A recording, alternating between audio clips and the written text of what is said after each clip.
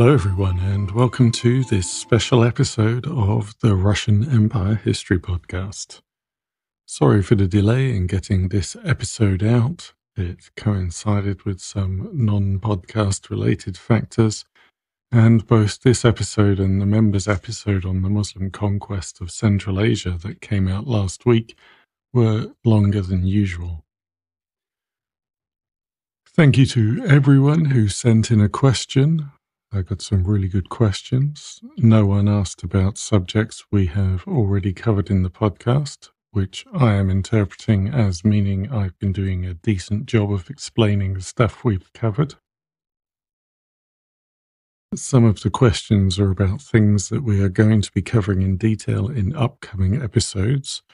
This means I haven't been able to get into too much detail here, so my apologies for that.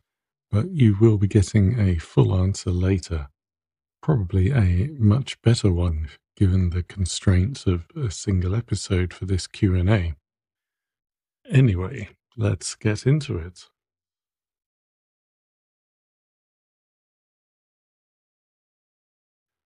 Annie asks, what are your favorite and least favorite periods in the history of the Russian Empire?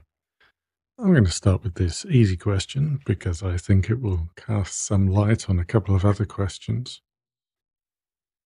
My main interests since I was at university a long time ago have been the rise in the national consciousness of the non-Slavic peoples of the Russian Empire in the 19th century, particularly the Tatars, and the ethnographic work that was done in the early Soviet period, especially in Central Asia. I'm looking forward to getting to those periods in the podcast in a few years. I'm also looking forward to covering some of the big rulers, the ones who are well known outside Russia, like Ivan the Terrible, Peter I, and Catherine II. I think it will be very interesting to delve into how much they actually match or don't match their popular reputations. Maybe Ivan was just another early modern European ruler, rather than a crazed despot. Peter was really a tyrannical mass murderer, rather than a liberating reformer. And Catherine was the quintessential modern European imperialist, rather than a romantic friend of the Enlightenment. Of course, this podcast declares its mission as telling the story of all the peoples of the Russian Empire, and there are some that are definitely less known than they should be. Steppe peoples are still highly underrated and subject to dated and prejudiced stereotypes and assumptions. Central Asia, from antiquity to the early modern period, is absolutely fascinating, incredibly important in world history, yet little known today. You have the Greek kingdoms, the Silk Road trade network, built by the people of Central Asia, not the Chinese or Romans, who also spread Christianity, Buddhism, and Islam, along with literacy, across half the continent. If you have ever wondered how Islam went from being the faith of an extractive colonialist elite to a universal religion, the answer lies in Central Asia. The preservation of classical learning in places like Samarkand and Bukhara, which rivaled Baghdad as a Muslim intellectual center, the Timurid Renaissance, and more. Central Asia has had a direct impact on shaping the world we all live in today and really deserves to be better known. As for least favorites, well, we're right in the middle of one now. In the introduction to The Crisis of Medieval Russia, 1200 to 1304, John Fennell writes, quote, "The available Russian sources provide remarkably little information on the social and economic conditions of the age. In them we find practically no details of agrarian traditions, of trade, of land ownership, of legal administration of the tax and tribute system in Russia. From the chronicles, our main source of information for the period, we do learn a considerable amount about the relationships of the numerous rulers of the separate principalities with one another, their conflicts, their alliances, their family connections, their military ventures. End quote. And I think we can all see that over the last few episodes. We simply have very few records from this time, and the chronicles are no longer fanciful propaganda works like they were a century or two ago that are fun to analyze. They tend to decline into, in the year X, Y attacked Z. Then they became friends and attacked W. Then W became friends with Z and attacked Y, and so on. It's very dry. We're often not told why people did things. Large gaps are just skipped over, and we're told very little about the personality of the peoples involved. At the same time, this is an essential period to cover, as we have the seeds of the successors of Rus forming there in the background, if we can just figure out what's actually happening. But if you've been finding recent episodes a bit repetitive, don't worry, the Mongols will soon be along to liven things up. War is also not one of my main interests, so I'll be very glad to reach periods where we are able to discuss life, art, religion, science, commerce, and other subjects in more detail.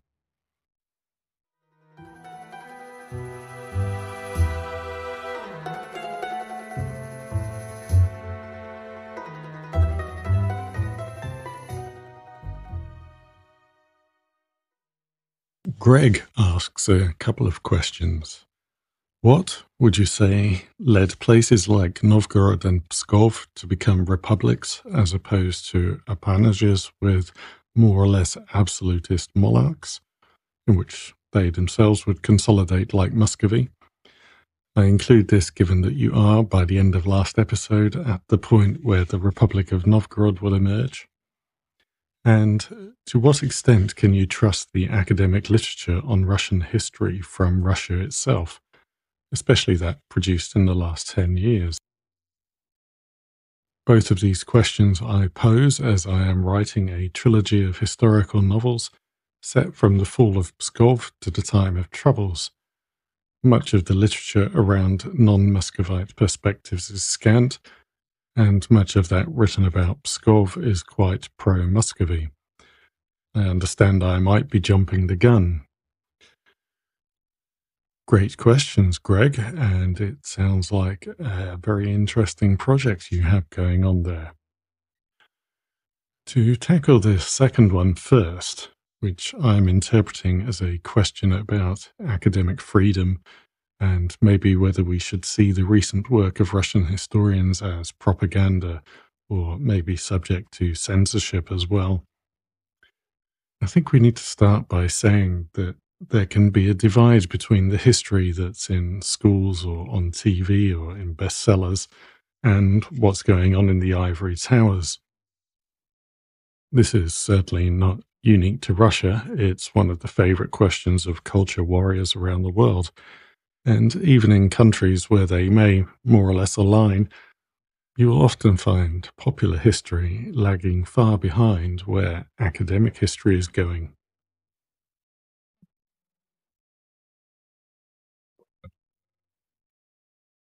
It's true that academic freedom in Russia has been declining, like every other kind of freedom since Putin returned to the presidency. A decline that's accelerated since 2018 and has been directly attacked since the invasion of Ukraine in 2022. There are various aspects of this. First, the general trend in Putinism to assert central control over everything. In the 2000s, university rectors were returned to being state appointees. They, in turn, control the appointments and funding of the administrative and teaching staff of their universities. And since most universities are state universities, whether they are under federal or regional control, they receive most of their funding from the state. At the same time as this process was underway, the state had other priorities that supported academic freedom. Early Putinism had declared objectives of making Russia competitive internationally, Quality research and academic work was seen as desirable and valuable. New universities, following what were perceived as international models, were established as centers of excellence with generous funding and a high degree of freedom. They and other leading universities were seen as a source of international prestige. Foreign academics taught and conducted research in Russia. Russian academics worked widely with international colleagues and on international projects.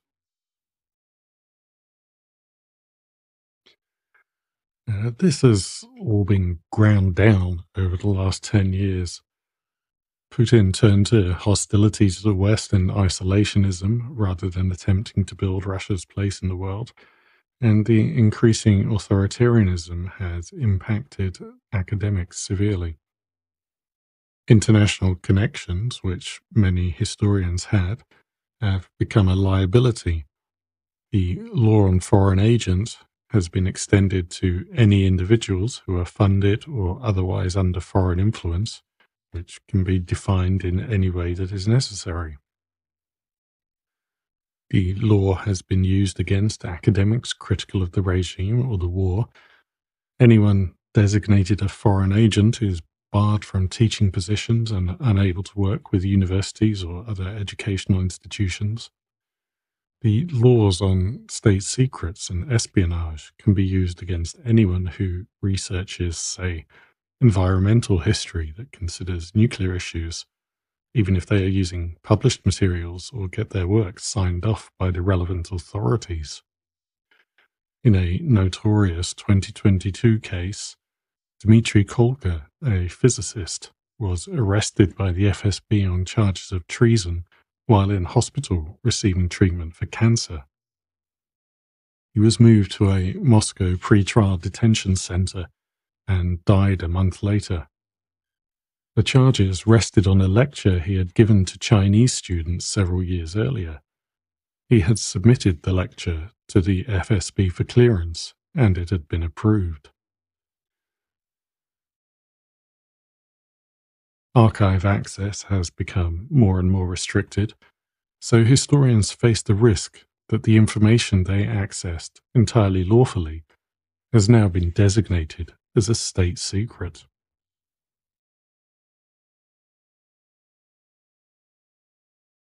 It's no secret that Putin has made the Second World War and the Soviet victory a key part of the Russian identity that the regime promotes. Laws have been passed banning historians from comparing Stalinist Russia and Nazi Germany or considering any Soviet crimes in the war. Amendments have made the law so ambiguous that it can be interpreted any way the authorities need, and essentially any discussion of the war that does not match the official line becomes risky. The Ministry of Higher Education and Science has issued an order requiring academics to notify the ministry of meetings with foreign colleagues and report on what was discussed. Like many rules, no one enforces it, but it is there on the books anytime the authorities decide they need it. Didn't report a meeting with a foreign colleague? Perhaps you're a spy. At the beginning of the invasion, the state-appointed rectors of Russia's leading universities signed a letter supporting Putin and the so-called special military operation. It doesn't really matter whether they actually did or not. They have tied themselves to the regime and put down a marker for all the academics working under them. Any academic who speaks out against the war risks losing their position and potential imprisonment, as do their students. Thousands have spoken out and have been fired or moved abroad, and some are in prison. The flagship new universities have been completely stripped of their independence and international connections and turned into tools of the regime. Arseny Petrov, a professor of art history in Moscow who fled to Italy in 2022, said in an interview last year that, quote, "It is impossible to speak of freedom of research within the field of humanities, not only in the present but also in a deeper historical perspective. After all, the very ideology of modern power includes the production of many historical postulates, and Putin himself published articles on history. It's characteristic that the former Minister of Culture and now leading ideologue, Vladimir Medinsky, is the head of a very influential structure, the Military Historical Society. The ideology of Putin's Russia rests primarily on the suggestion of historical and moral superiority over other countries. The main proof advanced is the victory in the Second World War. The Military Historical Society popularizes this idea and supervises the creation of military historical monuments. Thus, the war between Russia and Ukraine for Putin is a kind of creation of history. All other ideas depend on this, and now it is obvious that all evaluation of the war of its presuppositions, as well as the cultural, economic, and political consequences, must correspond to the official version. In this respect, I repeat, therefore, all disciplines within social sciences and humanities, sociology, history, political science, economics, philology, and so on, are under attack. End quote. For the period of history that we have been covering and which Greg is interested in, what we might call an official line has also appeared, although maybe it has not so far been enforced to the same degree as the history of World War II, or the Great Patriotic War as it's known in Russia. We have already touched on this in some episodes, especially regarding Vladimir the Great and what's been happening with him in Russia. You'll recall there that the original initiative came from the Church, which had a strong desire to right what they saw as the wrongs in Soviet history's treatment of the Church and Christianity in Russian history. And I think that's been true for the subject of Rus generally. Putin and the state have picked up on it somewhat later, as it became useful to his plans. Putin particularly likes the story of Rurik. The Tsars did too. In the late imperial historiography, the supposed invitation of the people to Rurik, asking him to come and rule over them, was presented as making a choice for autocracy and a benevolent monarch, which then supposedly became the natural order of things for the unique and distinct civilization of Russia. You can see what Putin's interest here is. The official line has been promoted through a museum exhibit project called Russia My History. The project kicked off in 2013 with an exhibition titled The Romanovs. According to the project website, it is intended as an expression of thanks to this unique Russian family, which has been lied about and defamed like no other. That exhibition was followed by a prequel, the Rurikovichi, in 2014. The exhibitions were created by the Patriarchal Council for Culture of the Russian Orthodox Church, with funding from Kremlin-controlled fossil fuel giant Gazprom. Historian Ekaterina Klimenko has described the Russia My History project as embodying a quest for historical continuity. It depicts Russian history as starting from Rurik and following a cycle in which an authoritarian ruler successfully builds the empire, while weak leaders allow decentralization and the loss of territory. Putin is presented as the spiritual heir to the great leaders of the past, restoring Russia's past glory. These exhibitions, as well as the latest one, which covers Peter I, are quite innovative. They don't involve any actual artifacts, just digital reconstructions, animated displays, and infographics. You proceed through them following a single route along the timeline. Historical figures that played a positive role are helpfully lit up in green, while the villains are lit in red. They can be staged anywhere, anytime, and have appeared all across Russia. Millions of children have been taken to them on school trips. The exhibitions were masterminded by Father Tikhon Shevkunov, since promoted to Bishop of Pskov, who produced a documentary back in 2008 titled The Fall of an Empire, The Lesson of Byzantium, an equally tendentious reading of history that blamed the fall of Byzantium on Western influence, excessive liberalization, and disloyal oligarchs, as well as promoting the Moscow is the Third Rome line. In picking out the role of the church in this, what I want to say is that there is a considerable degree to which this is organic. It is people who have always held these positions who have been given more of a soapbox as their beliefs become useful to the regime, rather than a question of academic historians being pushed into changing their positions to toe the party line or create propaganda.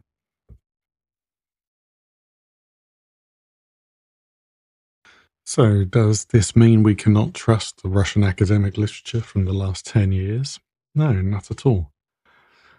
First, books and articles can be years or even decades in the making, and much that was published in the last 10 years was based on research from freer times.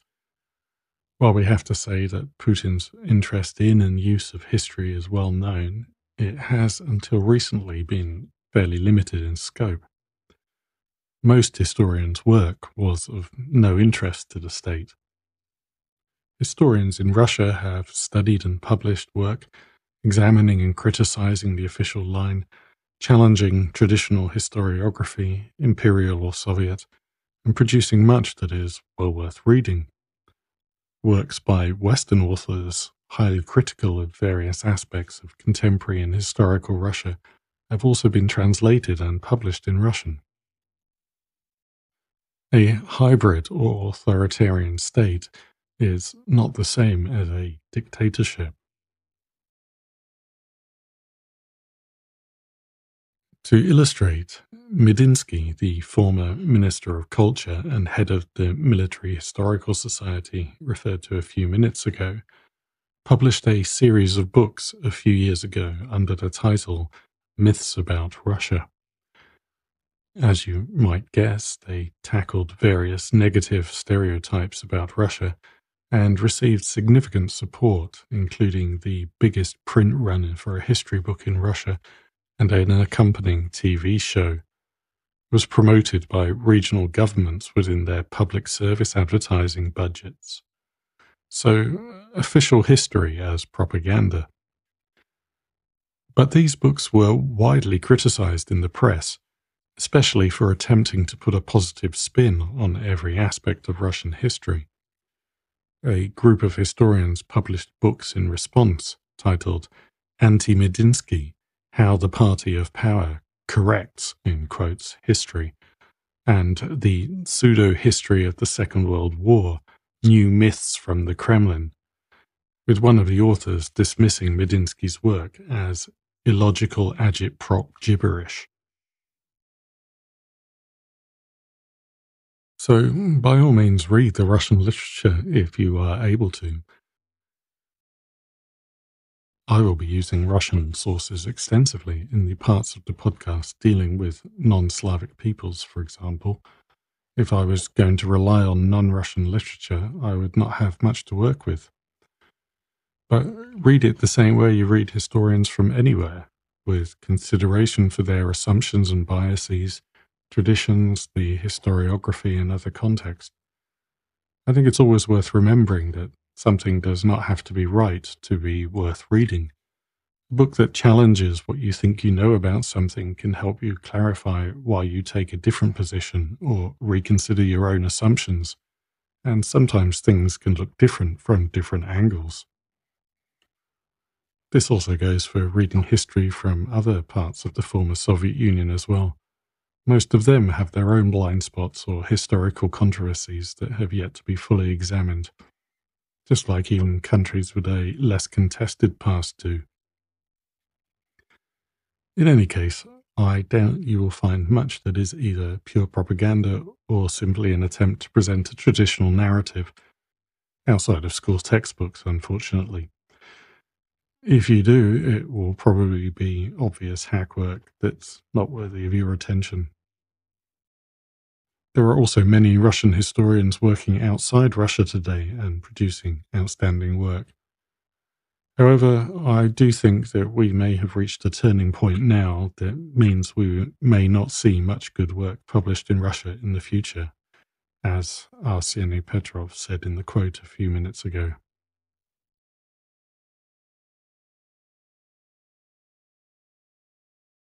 Returning to the first question regarding the Republic of Novgorod, yes, as you've rightly guessed, you are jumping the gun a bit, and we will shortly be moving on to this subject in the podcast.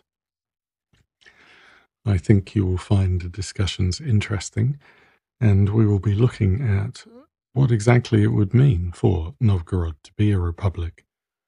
By definition, it is essential for the government of a republic to be representative.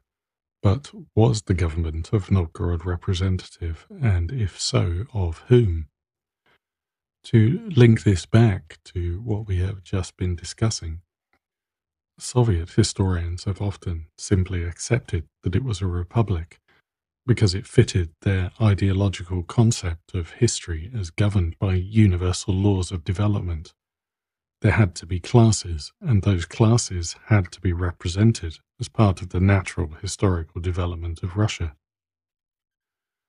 This approach was extended to the treatment of various other virtue and sub-war across the centuries without much examination of this assumption.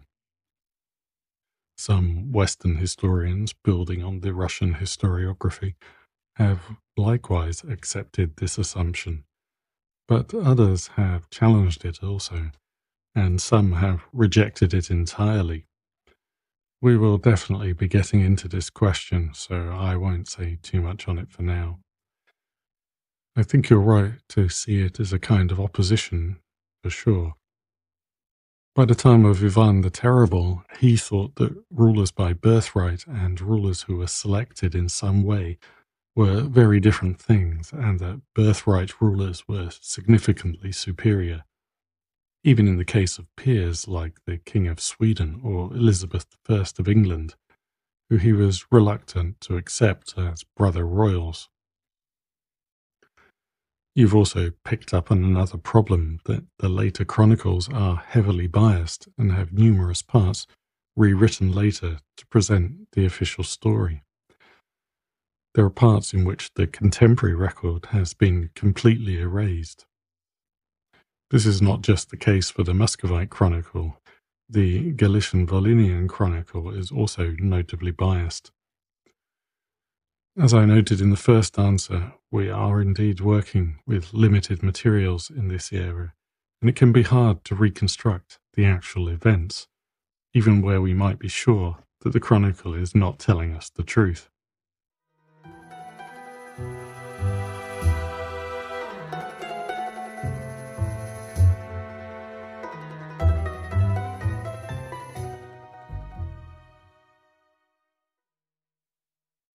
James asks, were all the Russian princes really kings, even if we're talking about younger sons ruling one small town or people who are dropping out of the succession line and left with just 3 or 4 towns? This is a good question, and I'm glad you asked, because I have to admit that my position on this has shifted a bit, so I wanted to come back to it. I still think the general argument for the princes of Rus being kings that we've discussed in the podcast and in the interview with Christian Raffensperger, who is of course a major proponent of this terminology, is watertight. The etymology of knyaz is the same as king and konung. The contemporary chronicles from Rus neighbours and travellers' reports are also clear that the rulers of Rus are Rex, while, for example, their Polish and Lithuanian counterparts are ducks. So that's not at issue. I'm also quite willing to accept Raffensperger's argument that any confusion comes from us conflating king and monarch meaning sole ruler, which is an anachronism. Fair enough. Prince is also clearly wrong and an anachronism, in that it definitionally means a ruler who is nominally or actually subject to a king or emperor, and the rulers of Rus were not. However, I have reconsidered my position on the question of what the value is in using king. In the interview with Raffensperger, he said that we should use king because they used king. But now I think this would be true if they meant the same thing by king as we do. If they did not, maybe we would be better off using knyaz, just like we use Shah, Khan, Maharaja, or Sultan, or indeed Tsar, which the Russians adopted to assert that they were emperors, but we don't translate it into English like that. I think this would avoid both the issues with Prince being an objectively wrong rendering of knyaz in Rus, but correct in the sense it's used in later Imperial Russian history, and confusion over what king meant in Rus, because never mind 3 towns in the Kiev lands, by the time we get to the end of Rus, there will be people with one village in the forest calling themselves knyaz. So, having reached a turning point in the history of Rus, when we return to the narrative, I am going to start using knyaz instead of king.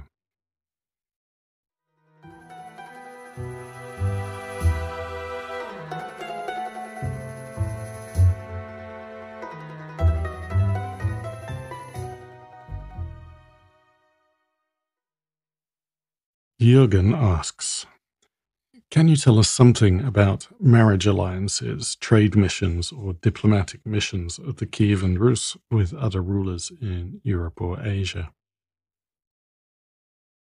So, 3 often related things about which we have limited information for the same reason. The monks writing the chronicles didn't care about them. Generally, where we do know about these things, we know about them from non-Rus records. This is not necessarily the result of the Rus not having other records themselves, or maybe not writing. It's more a question of what has survived. As I think I've noted before, the handful of written records that we have from Rus are almost all ecclesiastical works. But, for example, the trade agreements with Byzantium provided for the exchange of written messages between Kiev and Constantinople, not to mention the tale stating that Yaroslav spent his time writing and reading. It's likely that there were Rus records that simply have not survived. I can't provide much information on trade missions from this period. Formal missions sent by one knyaz or another to open new routes would have been rare. The Rus fitted into existing trade networks, connecting the Baltic to the Volga and Central Asia, the Jewish trade networks, the routes to Germany and Hungary. The big example we have is Constantinople, where the Rus turned up in force to persuade the Byzantines to give them a trade agreement, and that agreement is incorporated into the tale. More surprisingly, perhaps, we have something of a similar situation with the Church. There is an assumption that the southern Slavs who had converted earlier must have had an influence and involvement in the Christianization of Russia. Arguments are made about priests coming from Serbia or Bulgaria to teach Russian Slavs about their new faith. Attempts are made to attribute various parts of liturgies to a southern Slav influence. But we essentially have next to no information on this, and it's one of those things that is believed because it makes sense that it would be true. These gaps in our knowledge mean that even when we know who married who, we often still have to guess what the reason for the marriage was, assuming that most royal marriages were connected with trade or diplomacy.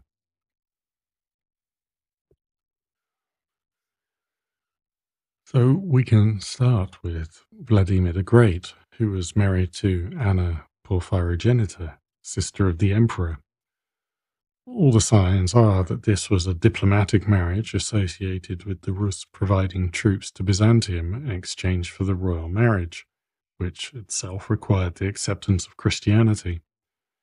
However, Vladimir, who you may remember the German chronicler Thietmar of Meersburg called a fornicator immensus, continued to have other women and numerous children by several mothers, while none from Anna.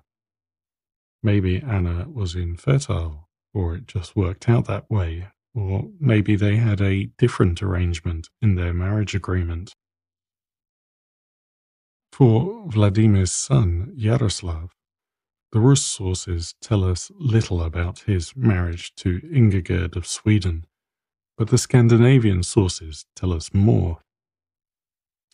They tell us that she was first betrothed to Olaf, the future king of Norway, but the betrothal was broken off when Yaroslav sent his envoys to negotiate with her father, King Olaf Skotkonung.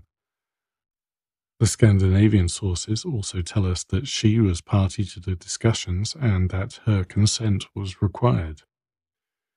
The negotiations dealt with land and resources. It's been a while, so in case anyone's forgotten, Yaroslav was looking for men to help him take control of Rus. Ingigerd demanded control of Ladoga in exchange, with her man, Jarl Ragnar Halfson, to rule there. This would presumably have involved a household of some size being moved into Rus. Clearly, this was a marriage determined by diplomatic considerations, including trade, as Ladoga, near Novgorod, was connected to the Baltic routes.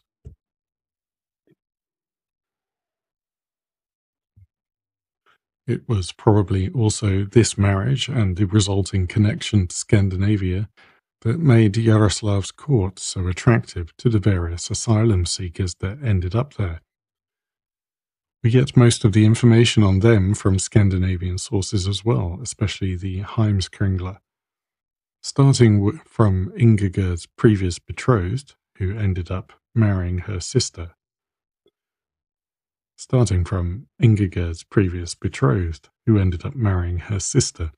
Olaf of Norway, and his son, Magnus. Later on, Yaroslav and Ingigerd married their children to some of these visitors. Elizabeth was married to Harald Hardrada, which not only sealed his alliance with Yaroslav, the sagas suggest that they were close, but also gave him the support of Ingigerd's kinsman, Knut Estridsson, King of Denmark, when Harald was realizing his claim to rule Norway. Ingigerd was likely involved in diplomatic relations with Scandinavia and the negotiations for her children's marriages, which led to her contemporaries calling her Ingigerd the Wise, something that only happened to her husband centuries later. We know about the marriages of 7 of their 10 children, which is pretty good going for the time, given that we don't even know the names of all the children of some of the knyazes. We can see that these were diplomatic marriages. Some, like Elizabeth's, were to spouses who had spent time in Kiev, who were friends and allies of Yaroslav, and are often described as Yaroslav betting on their success. It paid off with Harald Hardrada. It did not pay off with Edward the Exile, who died before he could win the throne of England. But it was not all about Yaroslav trying to reach out or break into the European royal marriage market and establish diplomatic relations. Henri Capet, King of France, took the initiative in getting himself a Rus bride.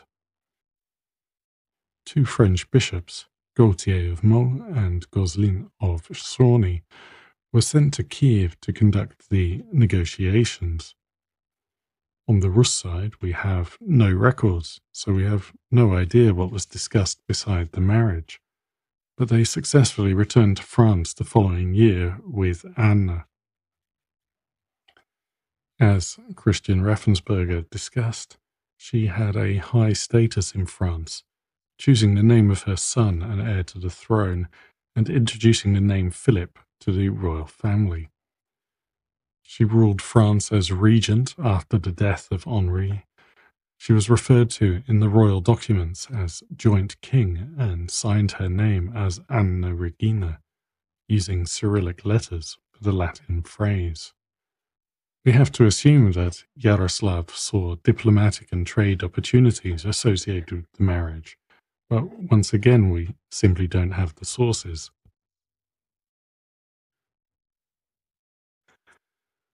Yaroslav's second son, Izyaslav, married Gertrude, the sister of Casimir the Restorer. Although it might seem natural for the royal families of neighbouring countries to intermarry, in this case it was Casimir who was looking for the diplomatic benefits. His aim was to restore a united Poland, and that meant he needed allies. In the West, his mother connected him to the Holy Roman Empire, but he also needed friends in the East. This diplomatic outreach was very successful. Remember how Yaroslav even suppressed Mazovia for him. The alliance was strengthened by Casimir marrying Yaroslav's sister, Dobraniega. These marriages had long-term effects. We have already heard about Polish involvement in internal Rus affairs several times, and claims that are based on these marriages will have a major impact in centuries to come.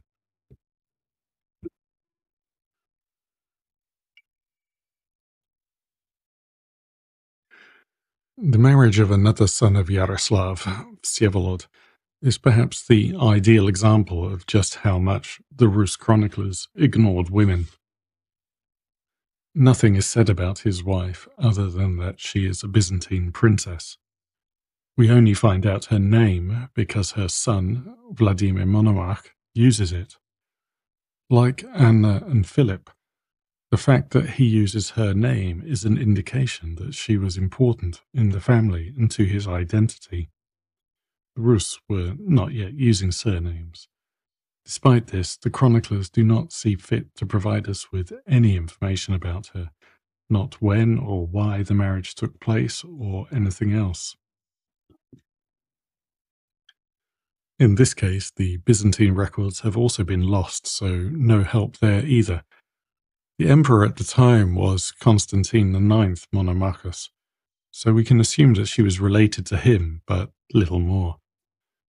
The usual conjecture is that the marriage was arranged as part of settling relations after Yaroslav's aborted attack on Constantinople.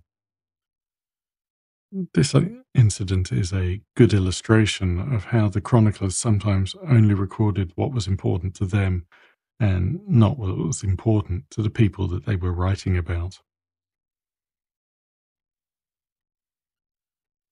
Vladimir Monomakh goes on to marry Gutha, the daughter of Harold Godwinson, the last Anglo-Saxon king of England. We might wonder what this marriage was intended to achieve. With her father dead and the Normans ruling in England, it would appear that there was nothing to be gained diplomatically from the union. However, Gutha was related to the same network of Scandinavian nobles that the Rus had been marrying into. When the Normans conquered England, she took refuge with them in Scandinavia. So, as well as being of the requisite noble birth, by marrying her, Vladimir Monomakh reinforced the familial ties to Scandinavia and probably earned some alliance points. These ties were then further reinforced by his son, Mstislav Vladimirovich, or King Harold of Gotha, son of Valdemar, as he was called in the Heimskringla. His first marriage was to Kristin, who was the daughter of King Inge Steinkilsson of Sweden.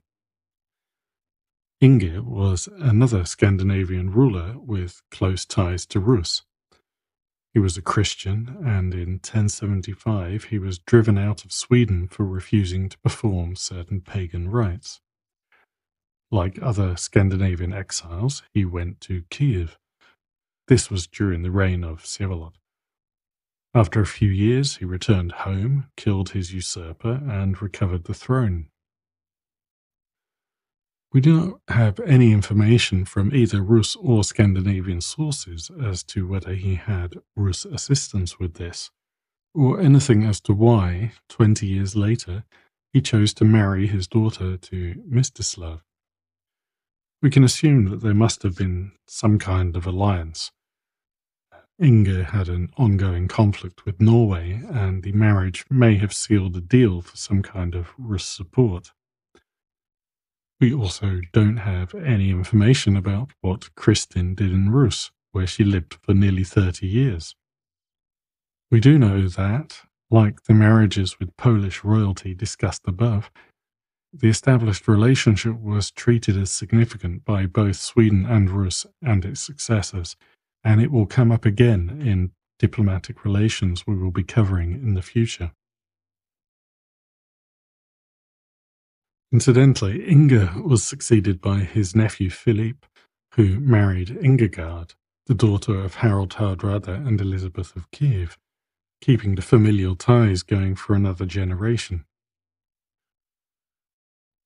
As I've noted several times, our main source of information on these marriages comes from the non-Rus party. By the time we get into the 12th century, the pool of eligible nobility within Rus has expanded, and the ruling clan's degrees of separation have become sufficient over generations for internal marriages to become more common, which means we end up not knowing anything about them a lot of the time. This especially goes for the men. The children of Mstislav and Kristin are a good example. We mostly know who their daughters married, as their husbands were not Rus. We mostly don't know who their sons married, as they married inside Rus. For the oldest son, Vsevolod, the chronicle merely notes that he was married, and then a few years later that he was imprisoned with his wife and children. His wife is never identified. Izyaslav Mstislavich, who we saw taking Kiev several times, had a first wife we know absolutely nothing about, and a second wife who was the daughter of a ruler of Abkhazia, a kingdom on the Black Sea. She is not ever named. We also don't know anything about why they were married. And this is a particularly intriguing case, as marriages to the south were rare. Presumably there were either diplomatic or trade reasons involved, but Izyaslav died the same year, and it's never mentioned again.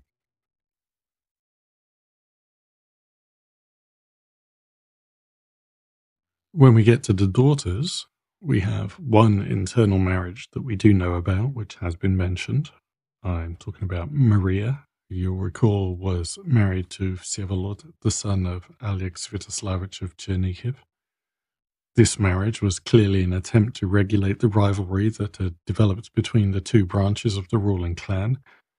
Christian Raffensperger also thinks that Vsevolod could have used the marriage to shore up his claim to the throne when he took Kiev.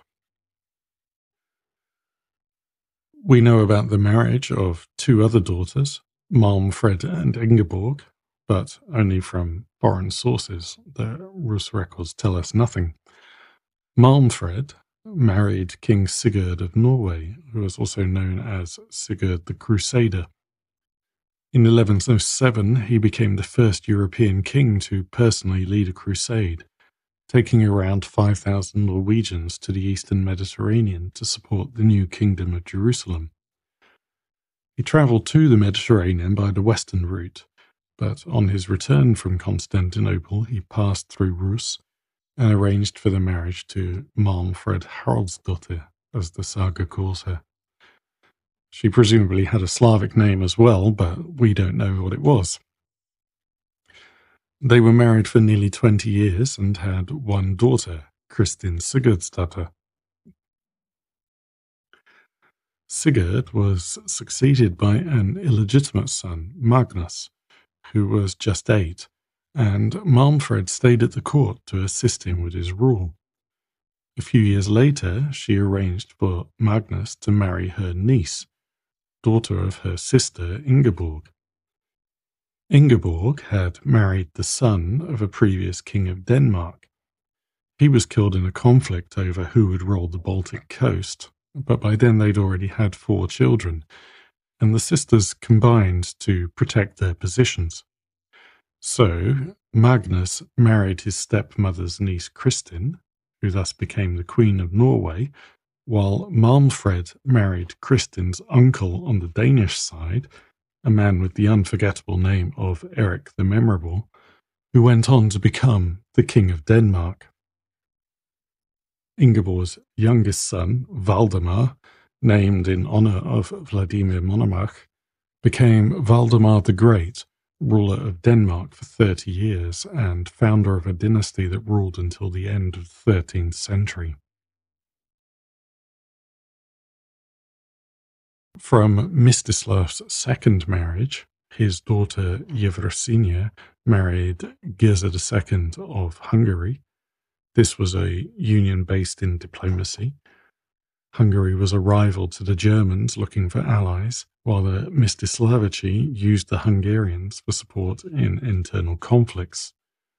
You'll have heard reference to various knyazes turning up with Hungarian allies to support their claims, and that all stems from this marriage. Yevrosynia's brother Vladimir married an unnamed daughter of the Ban of Croatia.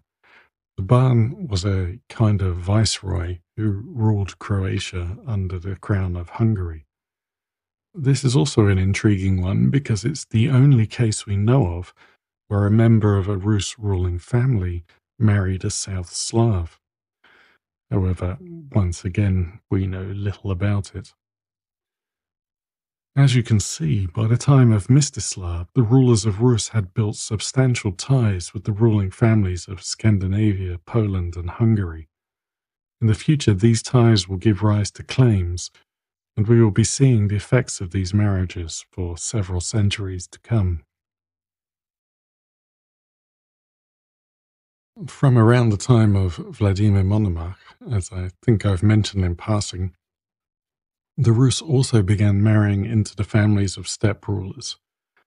In this case, only the men were involved. They did not give their daughters to unbelievers.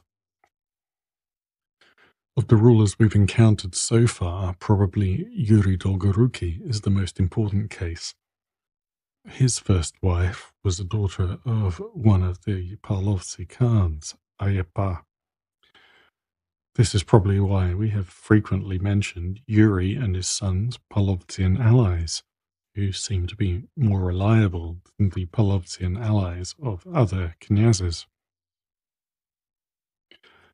Most of Yuri's 15 known children come from this marriage, including Rostislav, who became the knyaz of Pereyaslavl, Ivan, who ruled Kursk, Olga, who married Yaroslav Osmomyśl, Andrei Bogolubsky, Gleb, who we've frequently mentioned, Mstislav, who became knyaz of Novgorod, and others.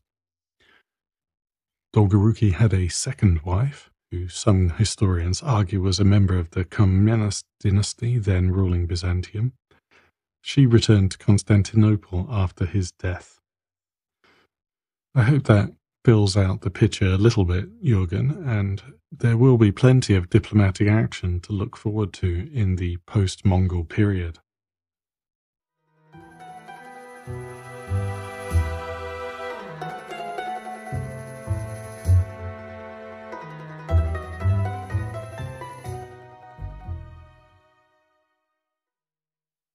On a somewhat related note, Hannah asks, I really enjoyed the episode on Olga of Kiev. When will we hear some more about the women of Rus? I wish I had better news for you, Hannah, but our dearth of information will be carrying on for a while yet. So I'm afraid I will have to ask you and anyone else keen to hear more about Rus women to be patient. I will be including as much as I can about women in the upcoming episode about life in Rus, but I understand this is based mostly on the material evidence and is not quite the same with us hearing about actual people with personalities.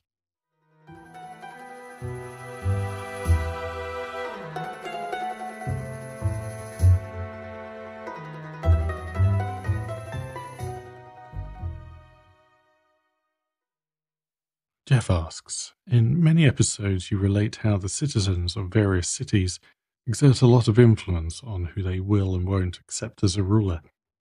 I blithely thought that they wouldn't really have any say in such things at all, and that rulership was just decided by the ruling elites and imposed on the citizens. How were they organized to decide and convey their wishes, and what was the social structure that permitted this to happen? You're asking the difficult questions here, Jeff. I'm sorry that I'm not going to answer your question properly here because, as I already mentioned in the question about the Republic of Novgorod, it's a subject we're going to be looking at in greater detail as we move forward. I can say that there's quite a debate on this subject in the historiography. Of course, we need to note that the citizens of Kiev or whatever expressing their opinion on who should be the next knyaz does not necessarily mean that the ruling elites were not deciding and imposing their choice. It just means that they were not only using brute force to do so.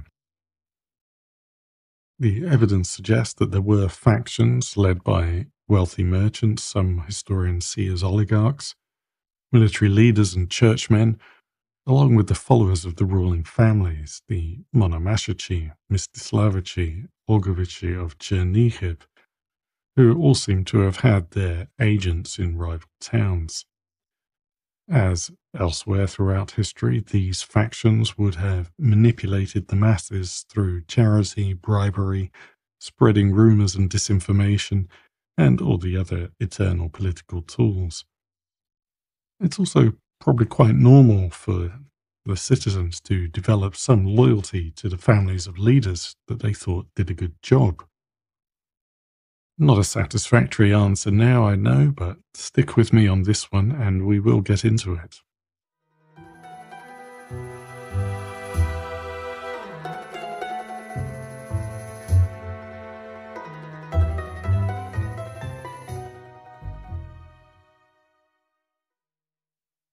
Danny Boy asks, was the Rus army like the Viking or Anglo-Saxon armies, or more like a steppe army? Good question. We haven't talked much about changes in the Rus army lately, but you are heading along the right track. In terms of their original fighting style, the Rus were indeed part of a northern European continuum running from the Volga to Iceland. We might think of all the Scandinavians who spent time in Rus, the stories in the sagas, or the Varangian Guard. Although it began as Rus warriors, many Scandinavians, Anglo-Saxons, and other Northern Europeans served in the Guard together, indicating that they did have at least some degree of a common fighting style. The first Rus would naturally have fought like Vikings because that is what they were. They fought on foot and travelled mainly by river. As they came to rule the Slavs and other peoples in the region, they were supplemented by tribal levies and then town militias, which were also primarily infantry. They fought in a shield war formation surrounding the leader, with each army trying to break the other's wall. As they added cavalry, they adopted steppe and Byzantine tactics instead, but the basic idea still remained. In later Rus armies, we see them forming a core defensive position with wagons, and still later they will develop the mobile fort, kind of prefabricated building that was taken by wagon and rapidly erected on the battlefield as a command position. By the 12th century, where we are now in the story, most armies consisted of a shield wall of spearmen with archers behind and cavalry on the wings. Because they so often fought against highly mobile steppe enemies, Rus armies were noted for paying particular attention to taking a defensive position using natural features such as rivers, forests, or rocks to guard their rear and flanks. This was the case even when they were fighting against European armies. Horses were initially adopted as a means of transport rather than a weapon. This was similar to the situation in Britain, where Saxon and Viking armies would ride to a battle but dismount and fight on foot. The Rus gradually adopted mounted fighting techniques from their steppe neighbours and rivals, but cavalry forces were primarily supplied by allied peoples. Think of the Turks, Polovtsi, and Chorny Klubuki.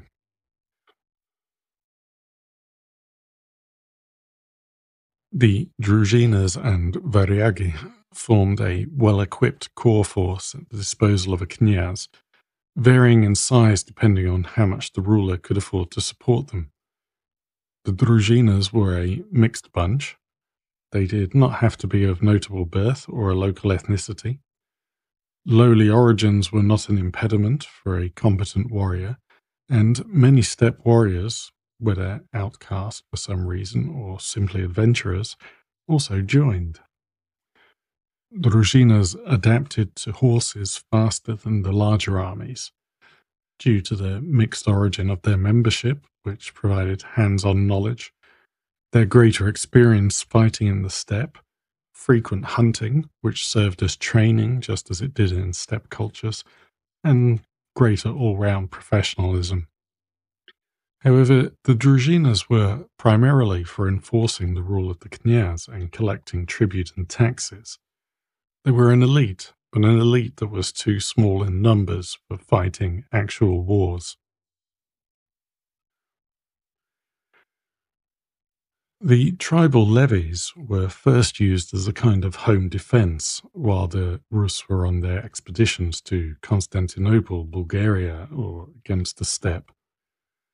As the towns of Rus grew in the 11th century, urban militias became more important. We mentioned a Tisyatka from Novgorod a couple of episodes back, a commander of a Tisicha, or 1,000, the basic unit of the militia. This organization was adopted from the steppe. You probably recall that this was the Turkic decimal system of organizing their forces. Like in Turkic armies, the Tisyatka commanded sotniks, who headed a sotnya, or 100. The local ruler was responsible for equipping the militia. Wealthier cities were more generous, but the militias were generally not especially well equipped. In the 11th century, they were primarily armed with spears and axes, but by the 13th century, archers and crossbowmen were common. By this point, the peasants of the earlier levies were relegated to providing food and transportation. The militias were most likely raised by the Vecha town councils, formed from the wealthy merchant class. They saw their task as defending their home, and you've probably picked up in the course of the podcast that they could be very reluctant to join in conflicts between Rus leaders rather than against foreign invaders. The problem of the lack of cavalry would have been immediately apparent to the first Rus adventurers to get into a fight with steppe raiders, and being pragmatic people, they naturally looked for allies to fill in the gap. The first such allies were the Turks, who we saw accompanying Sviatoslav on his campaigns. Then came the Pechenegs and the Polovtsi. The chronicles treat the Polovtsi as being less reliable than other steppe allies. The Suzdal knyazes tried to better secure their alliance through marriage. The rulers of Western Rus also looked west for allies. We've mentioned Polish and Hungarian allies, and they very often supplied cavalry for wars in Rus. The Chorny Klubuki are different to the other steppe allies. You're familiar with the idea of successive waves of migration out of the steppe pushing their predecessors further west, but as more powerful entities like Hungary emerged in the west, this was no longer an option. Instead, the defeated peoples were either assimilated or their remnants moved to the edge of the steppe. As the Polovtsi established control over the western steppe, Pechenegs, Turks, Berendei, and others looked for a new home in the forest steppe along the southern Rus borderlands, the Ros and the Bukovina rivers, where they were welcomed as a kind of buffer against the Polovtsi. By the 11th century, these groups developed a new identity as the Chorny Klobuki or Karakolpak, which you might remember means the black hats or black hoods, the clothing they adopted as a marker. They were regarded as living in their home territory with the permission of the Rus, but were largely autonomous. Their leader was recognized as a knyaz, and they preserved steppe social structures. The archaeological evidence suggests that they were wealthy and well equipped, and they formed professional military forces that defended the border and took part in internal conflicts according to their alliances with various knyazes. They were high-quality cavalry, acquitting themselves well against both European forces from Hungary or Poland and the steppe peoples, especially the wild Polovtsi who raided from deep in the steppe. Towards the end of the Rus era, they were converting to Christianity, although they chose Catholicism along with the people of what is now Moldova. But any pathway to them transitioning to a sedentary Christian nation was ended by the Mongol invasion. In terms of equipment, by the 12th century, the Rus had moved from the typically Scandinavian dress described by Ibn Fadlan and other travellers to something more distinctive. While the court wore clothing influenced by Byzantium and the wealthy enjoyed showing off silk brocade, pretty much everyone else wore the same thing. There was a linen shirt and trousers, which served as underwear in the winter, a kaftan over the top when it was cooler, a coat over the top of that, and then a fur mantle or cloak for winter. The furs were long, down to the ground, and had long sleeves that fully covered the hands, very useful in the winter. Everyone wore fur hats. Russia had plenty of iron, but the traditional historiography has emphasized Western technology and downplayed local and even more steppe craftsmanship, although we know that the Turkic peoples were skilled ironworkers.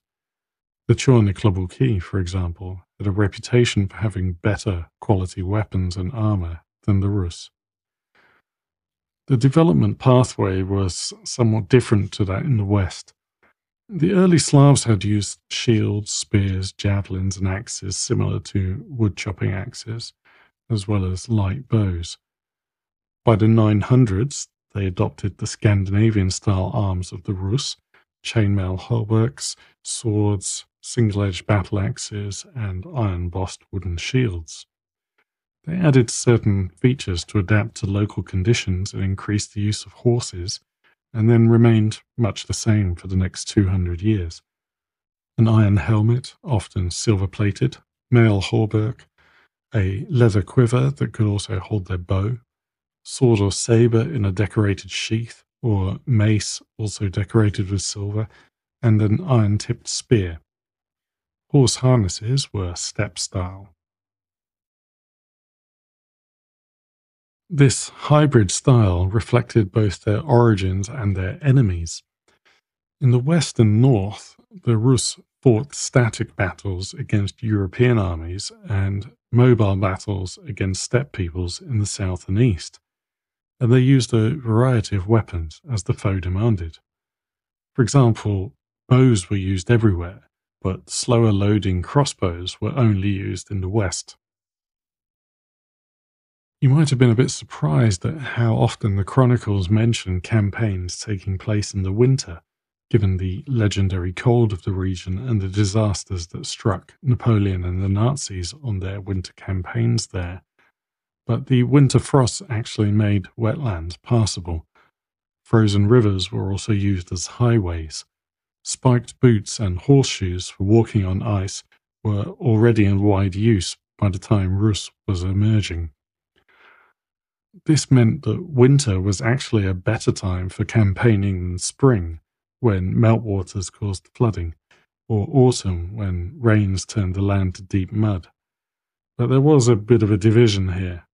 Winter was the best time for campaigning against other Rus, or in the north. When it came to the steppe, summer was the best time for campaigning, as the dry season meant that grazing, and therefore the readiness and capability of the nomads' horses, declined. The mud and wetlands also made boats preferable to wagons for moving the army's baggage around. Boats had a shallow draft and could be floated along even the shallowest of rivers, often pulled by crews walking the shoreline. Fortified bases were established at the confluence of rivers to keep supplies ready to ship in multiple directions. Portages were always risky, not just in the steppe, also in the northeast, where Finno-Ugrians would raid. Efforts were made to improve passage with timber roads laid to speed the transition from river to river. Sometimes canals were dug where conditions were conducive. We don't actually have a huge amount of knowledge about Russian boats. There's sometimes an assumption that they must have been something like Viking boats. After all, besides their Scandinavian origins, they had frequent Viking visitors. But the sea had little significance for the Rus, and Viking longboats would not have worked on many of the rivers that we know they used. There were plenty of local traditions that they could adapt to as well. Timber frames with inflated skins, the dugouts we know they did use for trade with Byzantium, coracle-type boats, bark canoes, and more. Rafts might well have been the most common form of river transportation.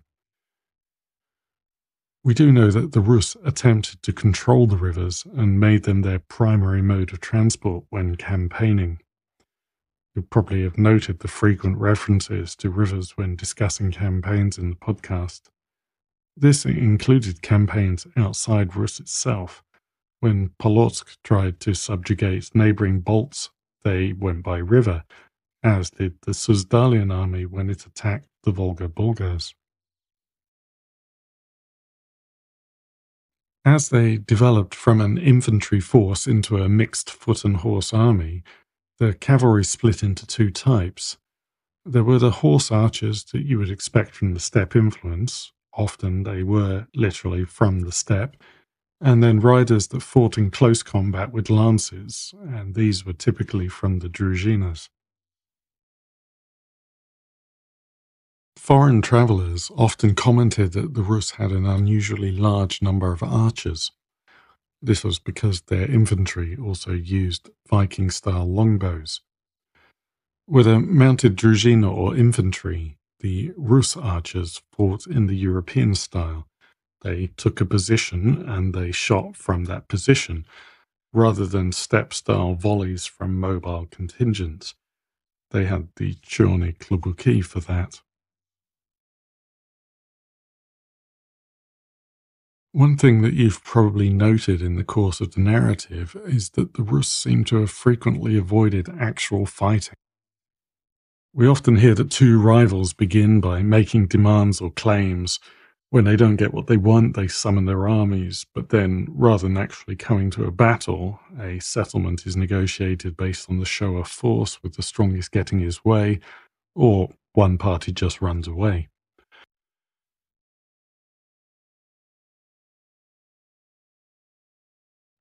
In addition to the adoption of cavalry, another major development was fortifications. The first Rus to arrive from Scandinavia would have had little experience of fortifications beyond a palisade or of siege warfare. They would have encountered the Khazars' forts, stone-built with Byzantine assistance, and the Slav Gorodishi forts, earthwork and timber buildings in naturally defensible positions that were intended to resist attackers who did not have experience in siege warfare. The Rus continued to use these kinds of defences, with the earliest stone structures being only a couple of dry limestone towers at Staraya Ladoga and Kiev. You'll recall that they moved towards construction of large-scale fortifications under Vladimir. Byzantine craftsmen who came to build the churches taught the Rus how to make unfired bricks. Bricks were used along with timber frames to create better earthworks, and this enabled the Rus to move from reinforcing naturally defensible positions to building new forts with effective all-round defences.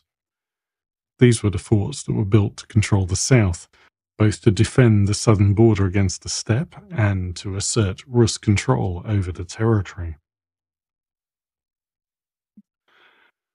Different styles of defences developed in the south and in the west. We've discussed the southern defences already, with their network of long walls that were designed to impede cavalry movements, and the structure of inner and outer lines of defence. In the west, round fortresses were built in the 11th and 12th centuries. Halych, in the far southwest, was the only part of Rus that built stone castles, like further west in Europe, but not in any large number. In the northeast, Susdalia built a network of timber forts to protect merchants on the trade routes. These structures will prove little defense against the Mongols, who arrive with an extensive experience of siege warfare. For the Rus, on the other hand, the earliest record we have of them attempting to develop siege capabilities is from 1206, when they tried to copy a catapult from German crusaders in the Baltic, but only managed to throw rocks at their own soldiers. So the answer is that yes, the Rus began fighting in much the same style as the Vikings, but by the 12th century they've developed their own style, incorporating elements of Scandinavian, Byzantine and steppe equipment, and with their own tactics based on the natural conditions in Rus and the different enemies that they encountered.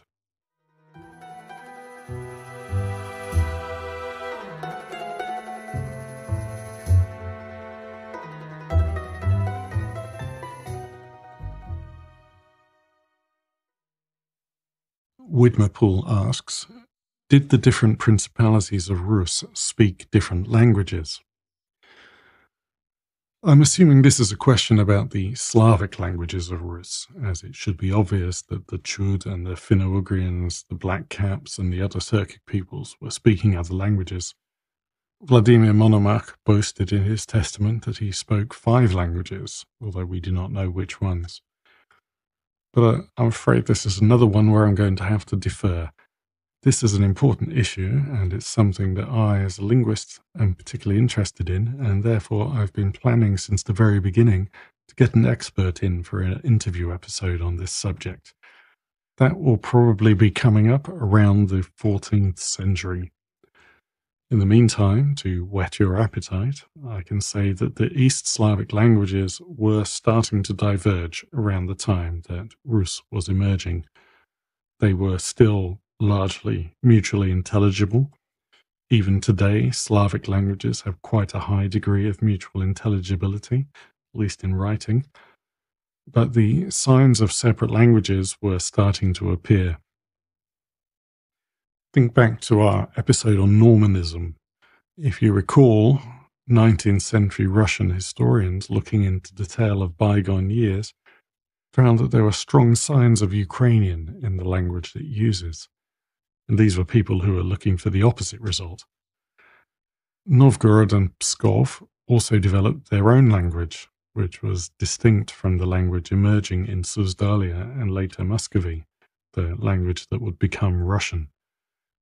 Even though Russian was subsequently imposed on Novgorod, the influence of Novgorodian can still be discerned in accents and dialect in the region to this day, despite the legacy of aggressive Soviet standardization. We also have Church Slavonic in the mix, which had a different degree of influence on each of the East Slavic languages. So to summarize, in the period we've covered so far, The various principalities of Rus essentially spoke the same language, allowing for regional dialects.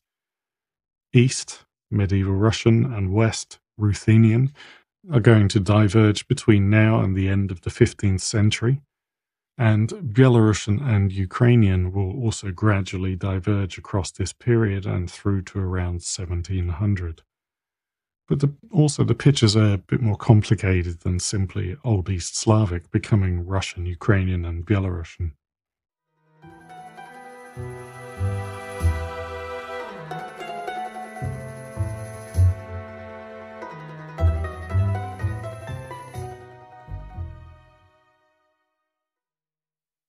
Emils from Riga sent in two questions. 1. Your last episode on Yuri Dolgoruki's rise to power got me thinking about this king's possible connections to the powerful Dolgorukov family in the Romanov Empire, whom the last emperor of direct Romanov descent, Pyotr II Alexeyevich, attempted to bequeath the rule of Russia. So the Dolgorukovs were indeed a very prominent Russian family. They married tsars, were generals, marshals, and governors of various parts of the empire, all the way down to the revolution. In terms of direct blood relation, the Dolgorukovs were descended from the Olgovichi, with Mikhail of Chernihiv, who had the misfortune to be ruling Kiev during the Mongol invasion, taken to be the founder of their house because he established Obolensk, a town on the Oka around 80 kilometers from Moscow, which was their family domain. They took their original family name, Obolensky, from the town. So you would have to go all the way back to Yaroslav to find a common ancestor. What they have in common is that they both earned the name long arm or far-reaching for their behavior. Yuri, of course, earned it with his attempts to dominate Kiev and southern Rus. For Ivan Andreevich Obolensky, who became the first of the House of Dolgorukov to bear the name, he earned it by his reputation for hunting down his enemies no matter where they tried to hide. Unfortunately, we don't know the details, only that he was generally acclaimed as fierce and vengeful. Emils also asks, could you create a special episode analyzing the claims made by Putin in his recent interview with Tucker Carlson? Well, that was a bit of an unexpected question. I can't say that I would relish the idea of paying close attention to Putin ranting on for 45 minutes about how he got from Rurik to Lenin. I do think it's important to link the history we're covering through to what is happening today, especially where that history is being used to play a bigger and bigger role for the Putin regime. But I think it's better for me to work from where we are in the story, like I tried to do in the episodes on Vladimir the Great or the afterlife of the Khazars, rather than letting Putin take over.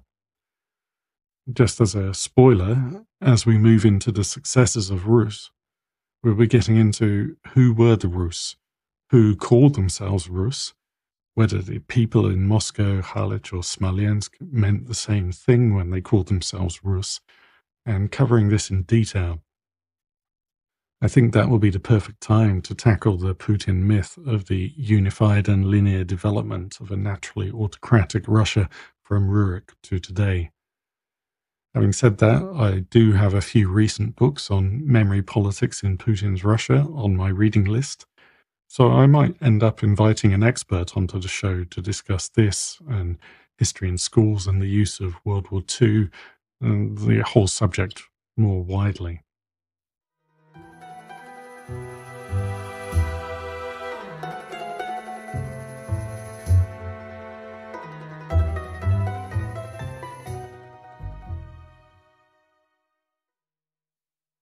To round out the show, I have a couple of history-adjacent questions. Margot asks, have I watched The Great? The Great is purportedly a show about Catherine II, for those who don't know. I have not watched it. I'm aware that it's one of those historical shows that plays fast and loose with the source material.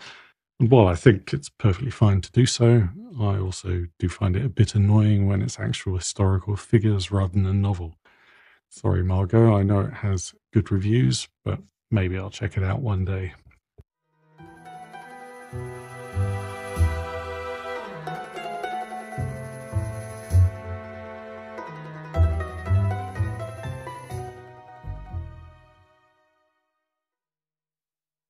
And finally, Charles-Henri asks, what is my favorite Russian novel? Thank you for the question, Charles-Henri, and I'm impressed that you think I'm capable of reading novels in addition to everything else I have to read for this podcast. In the spirit of this podcast, I'd like to recommend Zuleika by Guzel Yakhina. Guzel is a Tatar writer from Kazan, and the novel centers on a young woman named Zuleika living in a small Tatar village after the revolution. Early on, her husband is killed during dekulakization, and she is exiled to Siberia, arriving with others like her at a designated spot in the wilderness where they barely survive the winter and have to work together to build new lives. Yakhina was inspired by the stories her grandmother, who was exiled to Siberia, told her in her childhood, and used other real incidents from people's memoirs in the story.